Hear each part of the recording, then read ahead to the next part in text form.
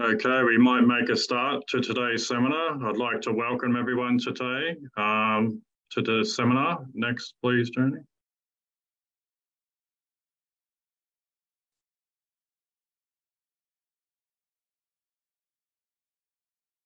So I'm the facilitator for today. I'm Chris O'Brien. I'm a research fellow in the Centre of Horticultural Science here at our Long Pocket facility. Next, please. Before we start the seminar, I'd like to have the acknowledgement of country. Acknowledge the traditional owners and their custodianship of the lands on which we meet today. I pay respect to their ancestors and their descendants who continue cultural and spiritual connections to country.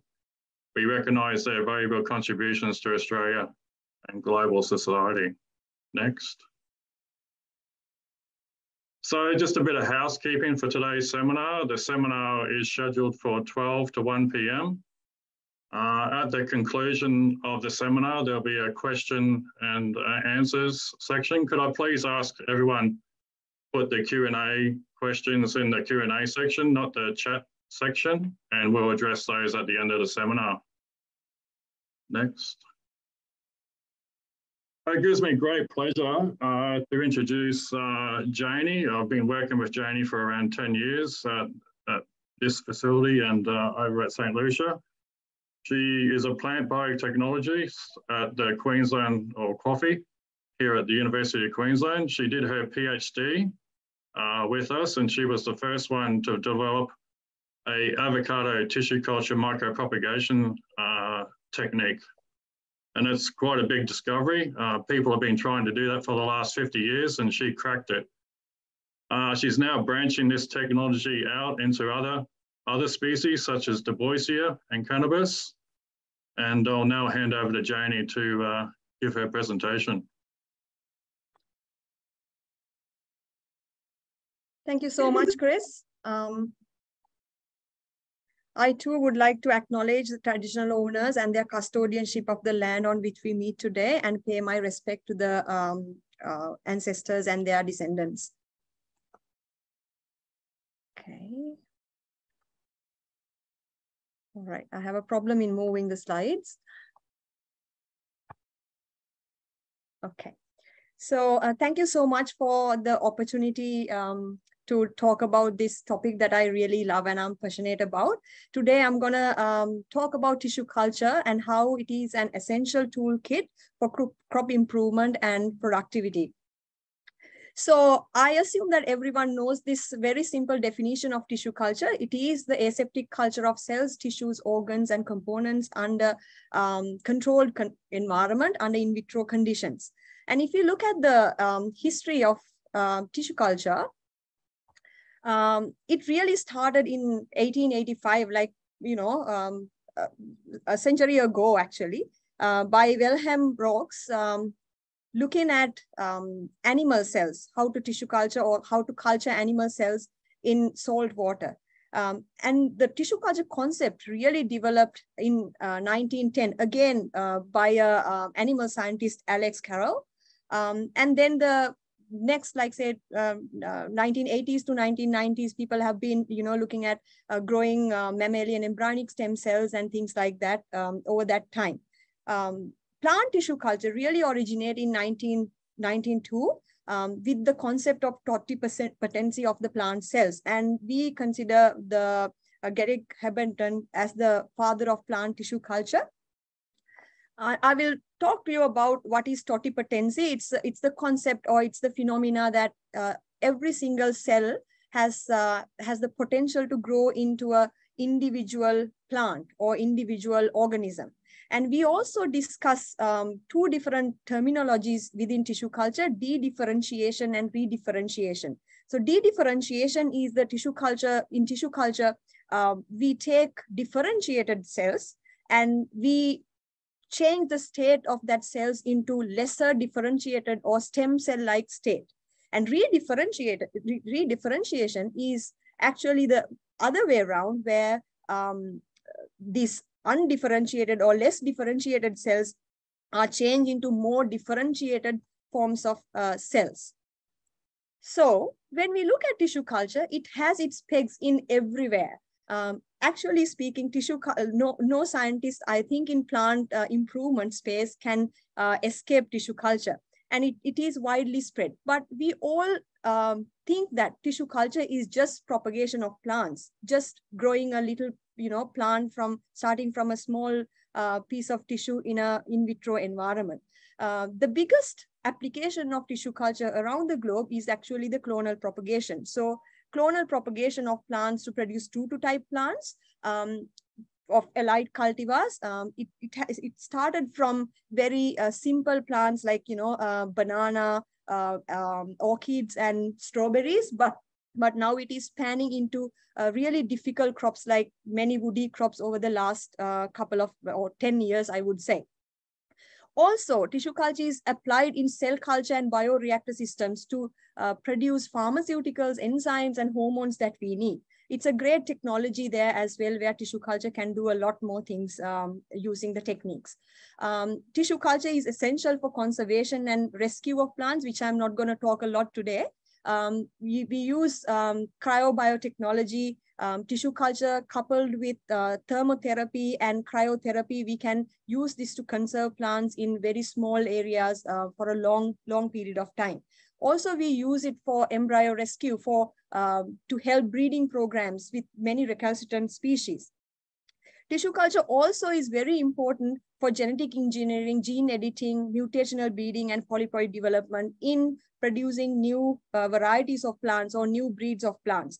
A very good example is our humble onion. Mutational breeding or polyploid breeding or polyploid development is widely used in onions or bulb species. Also, a good example of mutational breeding, your house plants. You see a lot of variegated, beautiful, colorful plants because people apply tissue culture with mutational breeding under gamma radiation conditions, so on, to get beautiful shade-loving plants, to get some variegated plants. Another component is pathogen elimination. This is a very crucial and very important thing for our agriculture and horticulture sector. Our potatoes and especially strawberries, we really need to establish pathogen elimination using cryotherapy as well as thermotherapy techniques, and tissue culture is an essential part of this process. Artificial seeds. This is another technique where we can produce large amount of somatic embryos through tissue culture techniques and then encapsulate in something called alginate beads and then easily spread or desiccate and store it. And this is highly valuable technology for reforestation and spreading seeds in a more efficient ways in some of the forest areas. As I mentioned, research is also impacted by tissue culture. In vitro culture and molecular studies are going hand in hand. So tissue culture becomes an integral part of all these areas of work that we do to improve our horticulture sector. So today I'll be mostly concentrate on tissue culture as a propagation tool as well as a plant improvement tool, taking few examples from my research over the last 8 years at QAAFI, starting as a PhD student as well as after that as a postdoc for over the last 3 years. So tissue culture is a great tool for propagation. Why? Because we can prepare or produce true to type plants in a large quantities from selected plants that we really want to multiply. For an example, something like Phytophthora resistant avocado rootstock, or a great strawberry variety which has pineapple flavor. Also, it is allowing us to propagate plants using very, very limited amount of material, and we really don't need seeds to do it. It is a soil-free and field-free practice where we can, reduce the pesticide, fertilizer applications, and it is a sustainable way of producing plants in tissue culture. Also, as I mentioned earlier, we can produce disease-free plants, and we can produce plants throughout the year with very high efficiencies. And all the tissue culture practices happening around the globe they are scalable. So we have a huge potential to produce large number of plants in a confined area, but in a very scalable way and a productive way. And there are no environmental barriers for us to do this because we do it in-house and control environment. So we can produce plants year-round irrespective of what is happening outside our building. So when we look at the tissue culture industry around the globe, it is a very growing industry. At the moment, it is about 390 million USD worth industry, but it is predicted that in 2030, it will reach about 900 million US dollars, the value of this industry.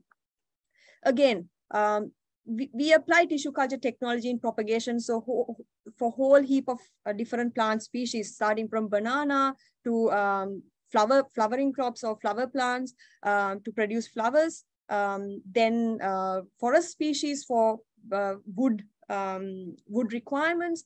Very recently, a lot of fruit species, starting from apples to pears to now avocados. And then the vegetable crops, a lot of ornamental crops. That is the hype actually has happened during the COVID time, that we need more plants inside our houses. So the industry is booming in these areas. And this industry is growing at about 8.6%. And it is predicted from 2020 to 2030, that will be the growth that we see in this industry. So jumping into my favorite crop, avocados. So clonal rootstock for avocado industry was a requirement when I initially started my PhD in 2015. So global production, even if you look at the data now, is increasing very, very rapidly because avocado is a very nutritional fruit and people want to consume more and more avocados.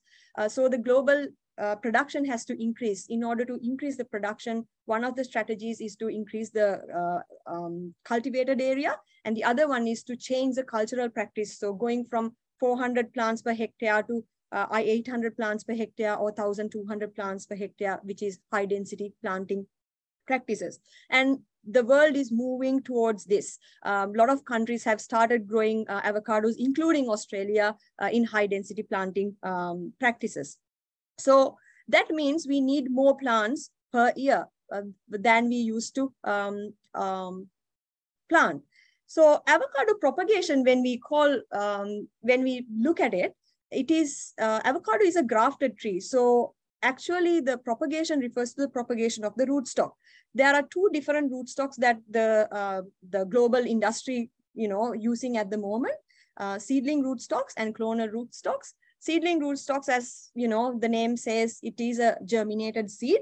But however, avocado is an open pollinated plant. So every seed coming from a mother plant is genetically different to the mother plant. So if you use seedling rootstocks for your as a rootstock in your plant, then you will not secure all the beautiful characters that the rootstock mother plant has. However, it is the widely available resource, and it's a comparatively cheap method of doing it. But it depends on season and seeds highly, and we need to maintain a lot of orchards to acquire these seeds. On the other hand, the clonal rootstocks, which I will explain a little bit later in detail, they are rooted cuttings, but avocado rooting is not a very easy thing to do. But we get a genetically identical plant to the mother plant, and it's a really cumbersome operation to do, which I will show in my next slide. Time consuming and resource intensive. Whatever the rootstock you use, both these rootstocks highly depend on the number of seeds that you can gather, and depend on the season. Also, there is a big risk of pest and disease transmission through these two propagation methods. So as I said, clonal propagation of avocado is done through this Froelich and Pratt double grafting method, which was later on modified by Ernst 1999. It again starts from a seed. You germinate a seed, and then you get a budwood cutting from a rootstock mother plant, and you graft onto it. Once the graft is healed, you put it in this dark chamber to etiolate these little buds. once the buds are etiolated, you will get a little shoot, white shoot that you can see here, down here in the picture. And we can apply rooting hormones in order to produce a rooted rootstock. Once the rooted rootstock is obtained, then we'll have to do the second grafting of hash scion, the common, scion variety that we like to eat, on top of this to obtain the plantable tree. So down here, you see the real nursery operation, seeds, and then grafting the budwood, then getting the etiolated shoots, then getting them to root. Once they are rooted, you get this rooted cuttings of avocado rootstock plants. As I said, this is a very difficult and long procedure, which takes about 18 months to produce a plant. So tissue culture is a great tool in order to produce clonal plants. Similarly, to the same reasons that I explained earlier. On top of that, actually speaking, for avocado, it will reduce or remove the seeds and budwood and grafting from the equation if we start producing plants from plants through tissue culture for avocados. And we can produce scalable true to type plants in a large quantities in order to sustain the industry.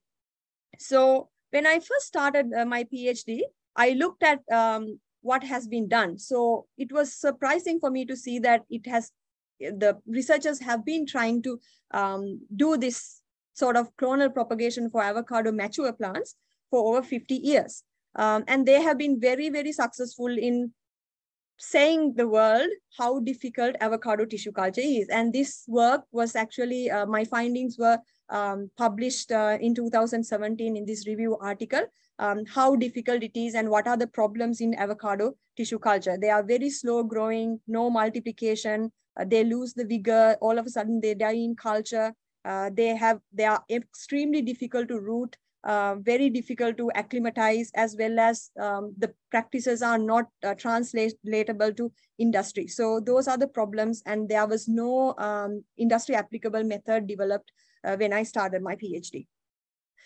In developing a tissue culture platform for avocado, we took into account that we need to propagate mature cuttings, because juvenile plants are easy to propagate, but actually speaking, juvenile plants, I mean, starting from a seedling plant is not a value for the industry. We need to make sure that we propagate this from selected mature plants that are selected for their elite characteristics.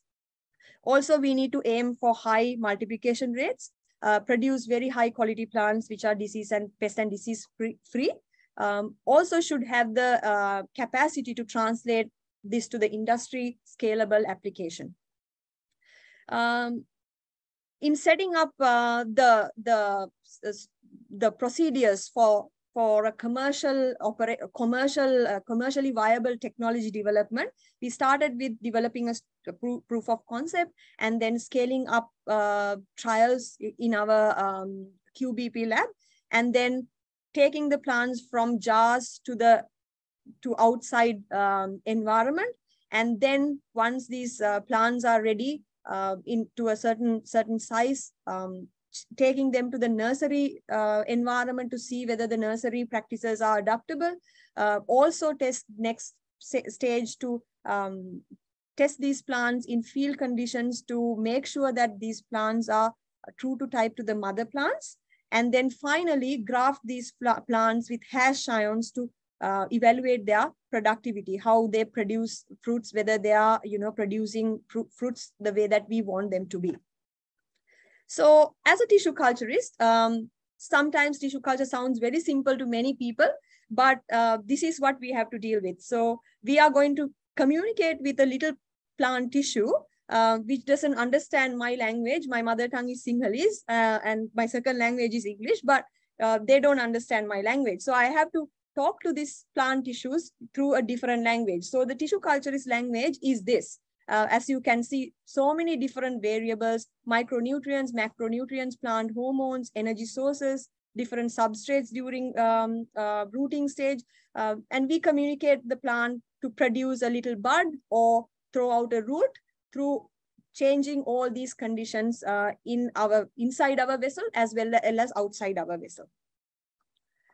So for propagation, we can actually use 3 different basic techniques. One is, say, I will first draw your attention to nodal culture, which is very simple, which is the highest practice or biggest practice in woody plants. You take a little node, as with all tissue culture practices, we first take the little cutting from a plant and then we clean it using different chemicals to get rid of all the bacteria and fungi that it has, and then establish a clean culture. Once we establish a clean culture, we will give some signals to the plant through this media or changing the light conditions or temperature to grow into a little bud. So once this little shoot grows, then we can actually use this to multiply through nodal section. So this is nodal culture, and it is a direct organogenesis method, which give you true to type plants and has a very low risk of producing mutants or stomach-clonal variation. Meristem culture, on the other hand, is a bit difficult technique, but it is the best technique to produce higher volume of plants with stable multiplication. It is again a direct organogenesis method.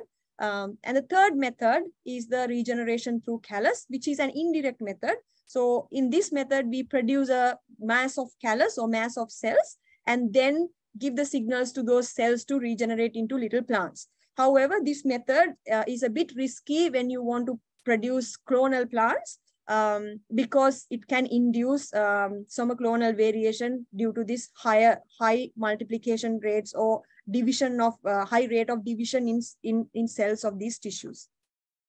So starting with the nodal culture for avocado, as I explained before, numerous optimizations were done. From basal nutrient media to gelling agents to the incubation conditions to the culture vessel. So in this method, what we do is we try and grow a little shoot and then segment it to small nodal sections and culture it again and again for a couple of cycles to obtain large number of shoots. Once the shoots are ready, we can subject them to rooting treatments to obtain a rooted plant. This is one example how one particular variable can change the health of the culture. So you see here the 3 pictures of 3 different media that I have used, basal media compositions that I've used for one type of rootstock. And you can see, like, the first picture shows that it's dead and not very happy. Second picture is something is there, but not the quality that we want.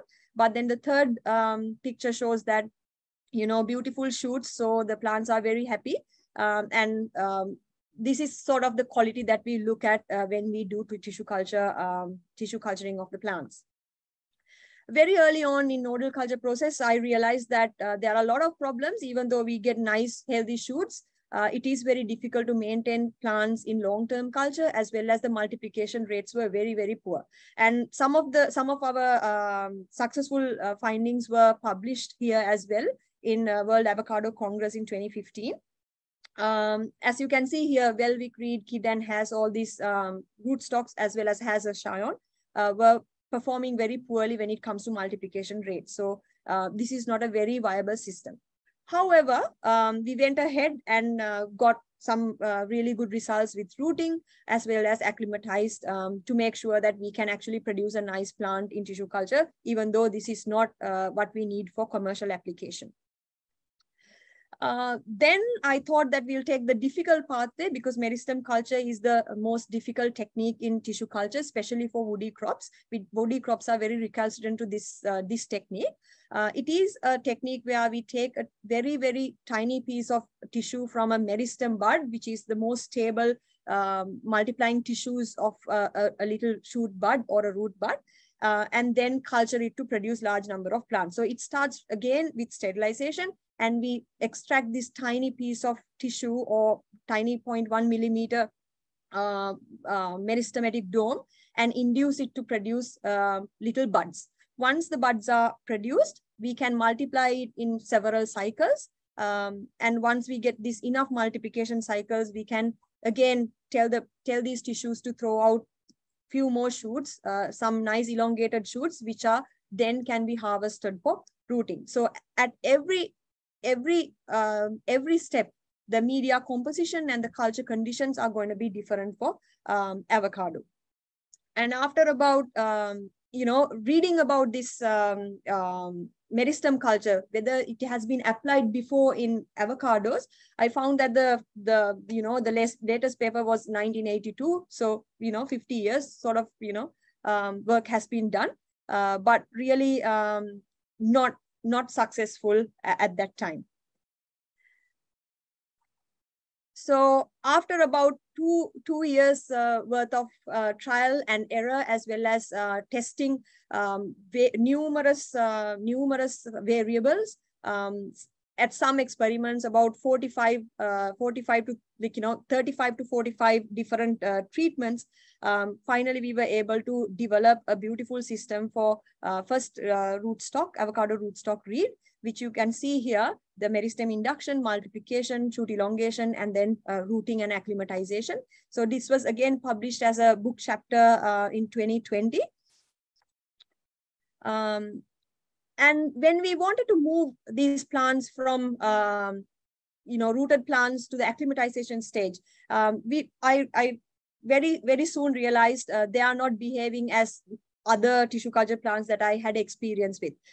So we had to improve the acclimatization process in order to get higher survival rates. So some root soaking treatments were introduced. Also, the dome cover duration had to be tested, and there were several other things that we tested in these experiments.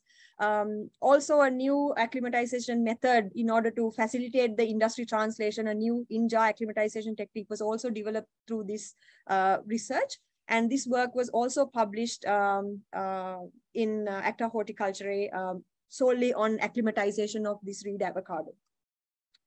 Then we move into the next rootstock, which is an Australian rootstock, Welwick. It's a very productive, consistent, high yielding, disease tolerant rootstock, Australian rootstock. It also had a really difficulty, and we found that the cultivar or rootstock is very specific to the nutrient medium that we use in every stage. For Welwick, there was an additional step as well, as you can see, in vitro hardening, where I had to optimize a protocol to make the plant ready for rooting. So this is a new addition to normal tissue culture process that you won't see in many of the published work in any other species. And when we started trying to root as well as acclimatize Welwick, we found that it was very difficult to root and acclimatize Welwick. So I went back to the basic sciences and wanted to investigate this, looking at the structure of these two different rootstocks, reed and Welwick. Looked at the glasshouse plants and then in vitro, like our tissue culture plants, as well as some etiolated plants that I obtained from the nursery, where they do normal clonal rooting of avocados. Also, these etiolated shoots I kept in light and de-etiolated to see what happens, during this process. And it was very, very nice findings in this work that I did. I could actually see a very clear difference in reed and Welwick structure. When you look at the stem, I could see a continuous fascicular cambium. If you look at the first panel, this is the glasshouse maintained plants. You see a very continuous fascicular cambium in reed stem, whereas you don't have it in Welwick. And not only the glasshouse plants, our tissue culture plants also showed the similar sort of, structure of the stem. And when I look at the etiolated plants, I was curious to see whether this continuous fascicular cambium is there in Welwick. Yes, I could see that continuous fascicular cambium in etiolated shoots. So saying that is needed for rooting. And once you de-etiolate it, it actually disappears. So, and here in this picture, you can see that, root initials are formed from this fascicular cambium area. So this was a good finding. Also, to support the acclimatization or get more insight into why acclimatization is difficult, looked at the stomates of the two rootstocks, and I could see that stomatal density was very high in reed, very high in Welwik compared to reed, and even in vitro grown plants, it was very similar. The other thing wanted to note here is like the Welwik had very smaller cells. So you have larger amount of cells increasing the surface area that is available for water loss compared to reed.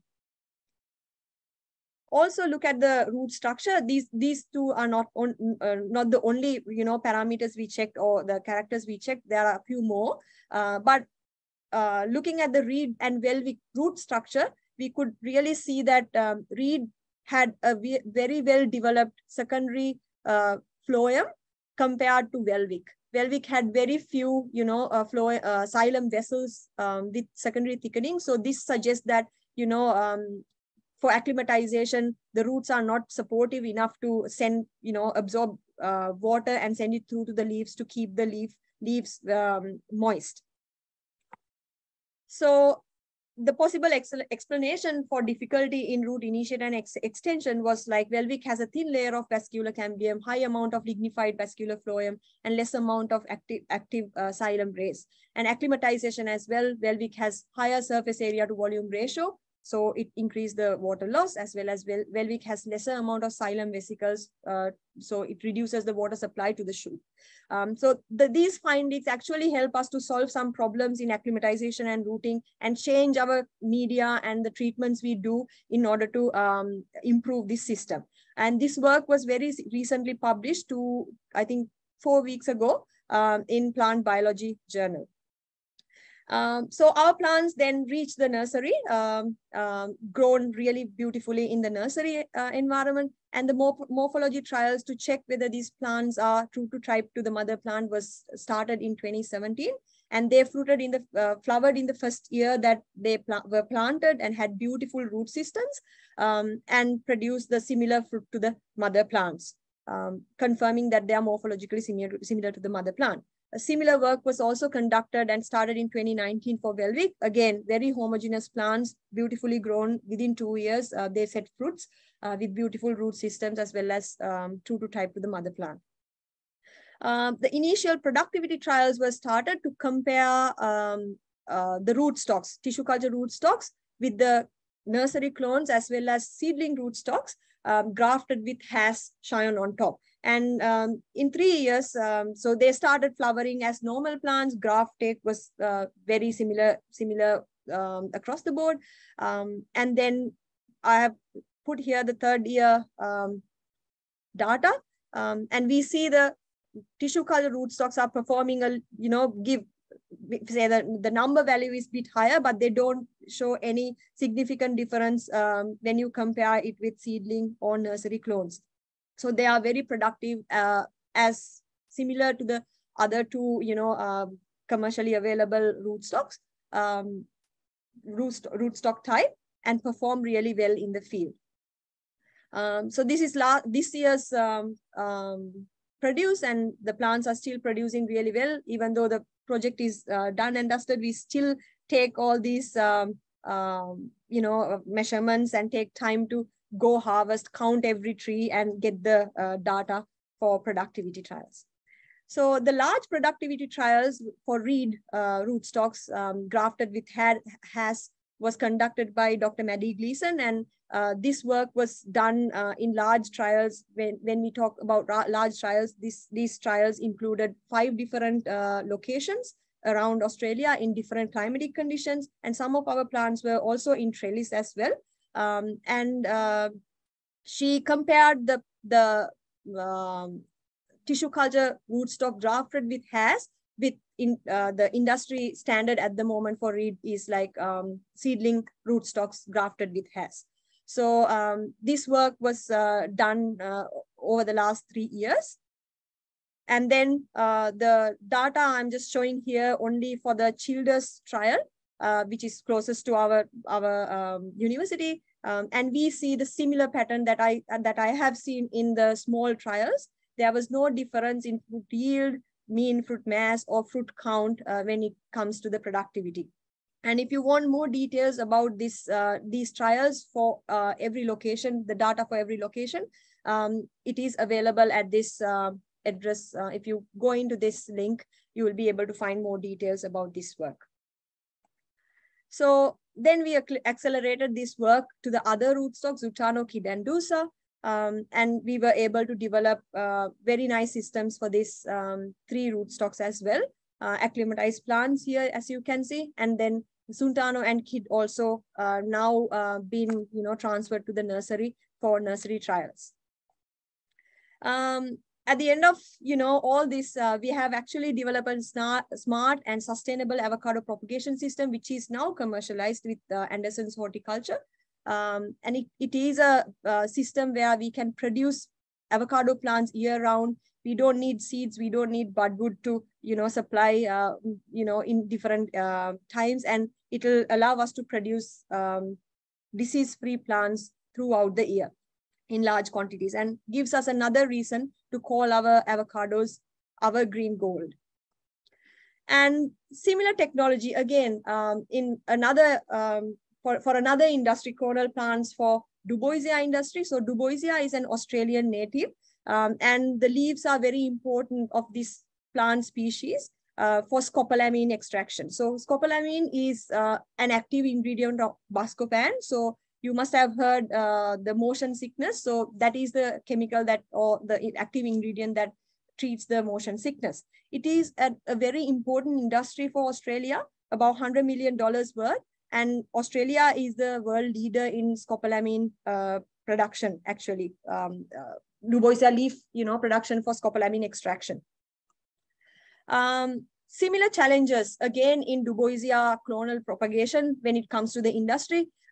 You need large amount of area to do cuttings of this Duboisia species. And then the plants will lose their capacity to root with time, the mother plant. So that is why you need a solution for Duboisia propagation through tissue culture. However, when I initially started this work in 2019, very similar problems, leaf defoliation, less vigor, and continuation culture was very difficult. It produced large callus, it was difficult to root, and all these problems were there. And however, with a lot of work, as well as initial work done by me for 2 species, but then joining with my PhD student, very hardworking PhD student, Eugene, we have been able to give a beautiful meristem culture-based propagation system for Duboisia. All 3 species, the 3 species in Australia, as well as 2 hybrids and few selections as well. And we can get a very vigorous multiplication. Starting from 1 shoot tip, we can actually produce about over 1,000 little plantlets within 5 months, less than actually 5 months. And we can produce really high quality plants. As you can see here, this culture system is a bit different to avocado system. We use liquid induction, sort of meristem induction system, and then multiplication cycles are simple. And then we go to rooting in different substrates. Again, for different species here, different hybrids and the selections, we need to optimize this culture media and conditions different. So they also do show a lot of species specific or cultivar specific requirements for tissue culture conditions. It has been gone into the acclimatization stage, so we get 100% survival.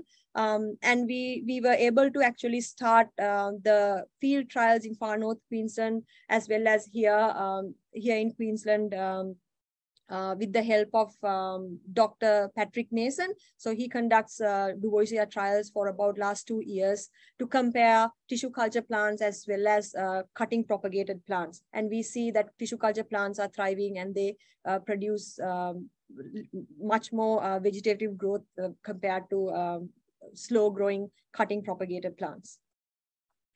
Not only for tissue culturing of the exact genetics, but we were being assisting breeding program of Duboisia as well through our work.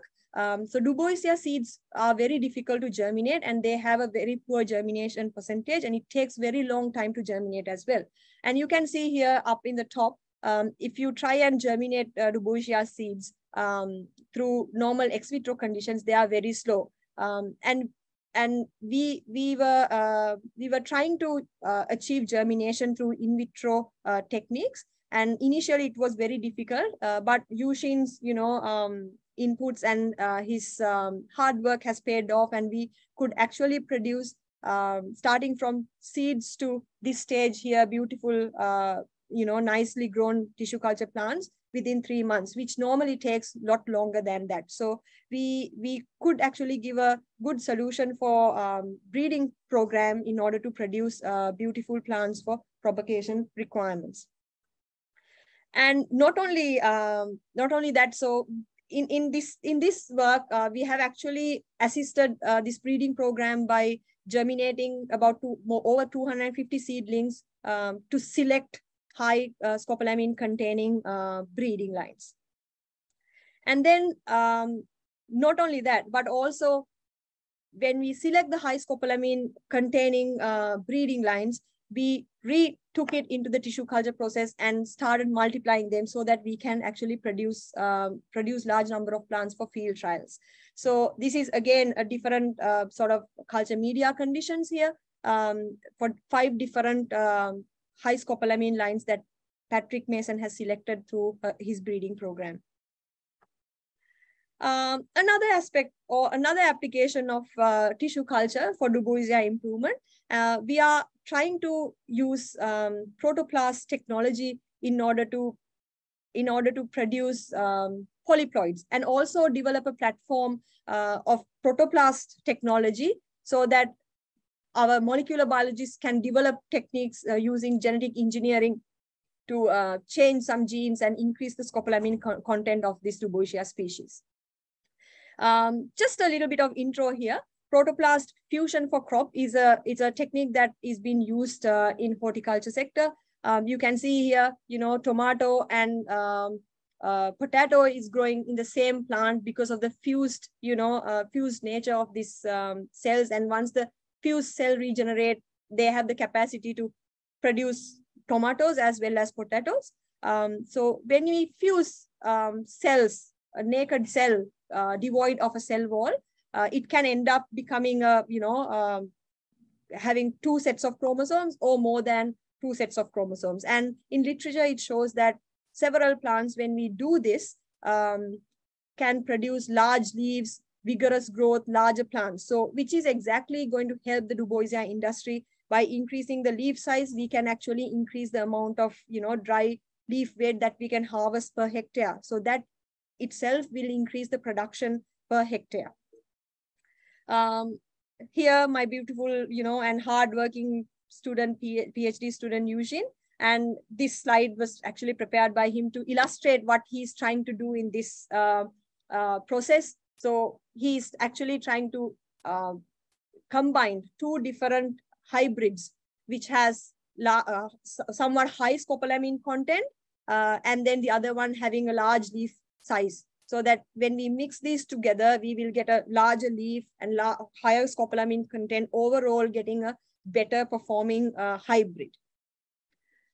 So in order to do this, the first step will be to actually show the capacity to regenerate plants from this protoplast. So mesophyll protoplast isolation and mesophyll protoplast regeneration for Duboisia species has never been done before, and has not been successful. So for the first time, we were able to actually, Yushin has been able to successfully isolate Duboisia protoplast from mesophyll cells, and then purify it, and then put it in a specific media for induce it to callus, and then optimize the protocol to regenerate these little plants from these callus tissues. So this will give us a basis actually to fuse Duboisia protoplast and then use this protocol to regenerate it. Not only that, but also this will be a platform for our molecular biologists out there to try and edit genes or using this protoplast, and then try and regenerate these transformed plants using this sort of technology available.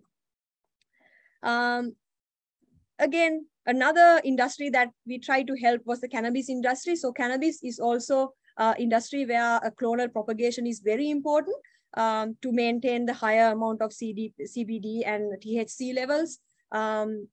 Again, in normal industry practice, they have to use large amount of mother plants, and they keep taking cuttings from these mother plants, which exhaust the mother plant and then reduce the capacity of rootability of these mother plants. On the other hand, they will have to replace these mother plants every 2 years or so, sometimes even less than that, because they lose the vegetative growth nature of the mother plant in a long run. So if we do can apply this cannabis tissue culture for cannabis, then we have the ability to produce plants in large numbers using very, very small amount of mother plants. And we really don't bother about the age of the mother plant. We can actually keep the mother plant aging without any problem. Initially, when I started this work in 2020, as I remember, similar problems. It wasn't a weed, as we call it, as a weed. I really expect it to behave as a weed in tissue culture, but it never did.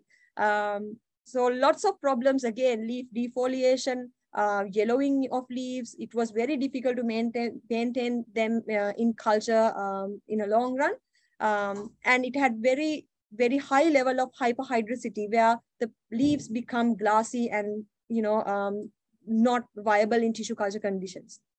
However, using our optimization skills, as well as talking to these tissues every day, couple of times a day, we were able to develop a beautiful system for 2 different selections of cannabis sativa, which gives about more than 100 times multiplication rate and with 100% rootability. And it was a very short period of multiplication cycle, which is a requirement of cannabis industry because of the high turnover of the number of the plants that they need for their propagation or like maintenance requirements.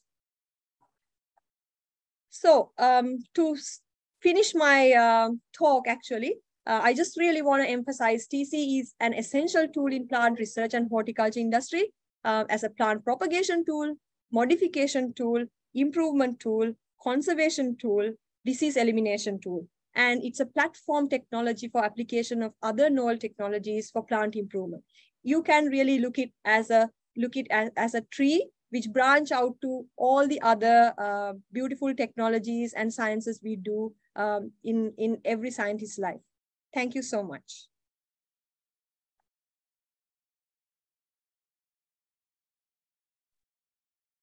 Thank you, Jayeni. Great talk. I'll open the floor up for people for questions. If you just type in the question and answer box. I might start off with a question with Jayeni. So what do you think are the key factors for tissue culture when you're developing a new system for a new plant? What are Yeah, so to answer that question, Chris, actually speaking, like I'll take an example of woody plant. Because woody plants are very complex and they are very sort of engaged with the environment they grow. They have very specific nutrients needs and environmental condition needs. So we have to first look at all those things and how they grow and all those little things that makes that plant happy, understand that, and then start from there. We can decide on what sort of nutrient media and conditions that we need to supply in order to get a system established for tissue culture of woody plants.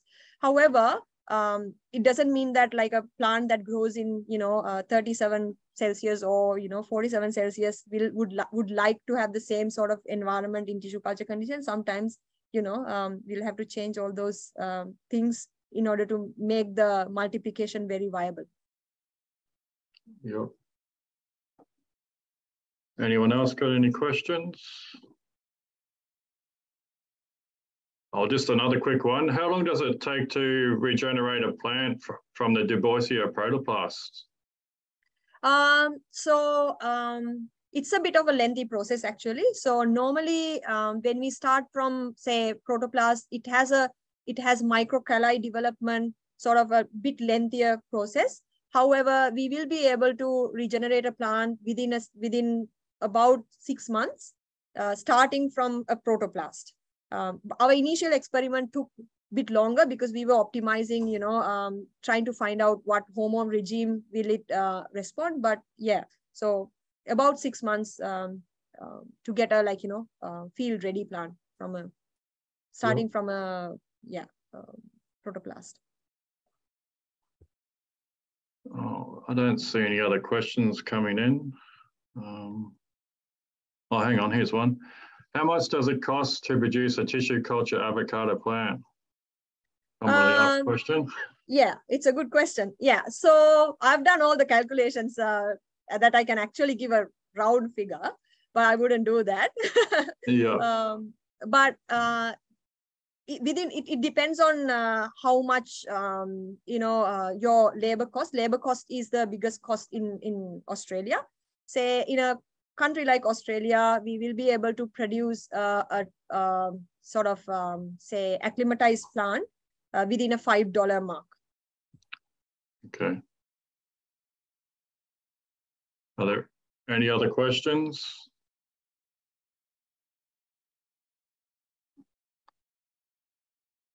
All right, I might wrap up the seminar then. Thanks very much, Jayeni, for your presentation today. No worries, my pleasure, Chris. Go to the next slide, please. Yeah.